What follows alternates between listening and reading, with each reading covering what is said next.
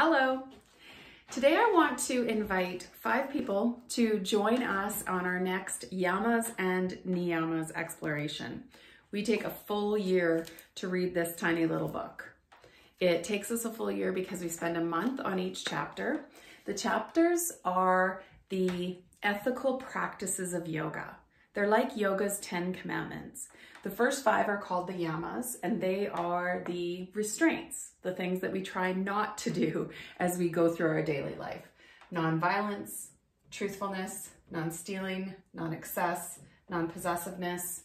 I guess that one would be non-lying if we're trying to not do it. And then we go to the Niyamas, which are the observations, the things that we want to hold true to, commit to. Purity, contentment, discipline, self-study, surrender. We spend 4 weeks on each chapter. So with 10 habits, with 10 principles, we spend 40 weeks in discovery of this. Once we take weeks off throughout, it takes us a full year.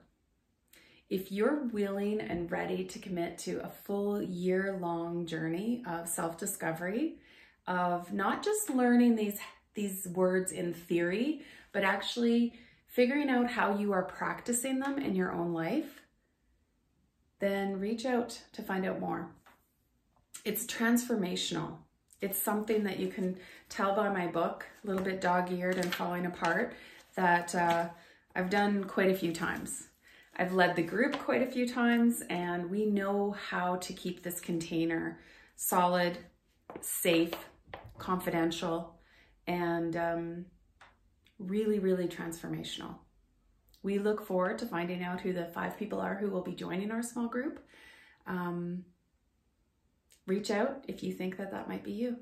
Thank you.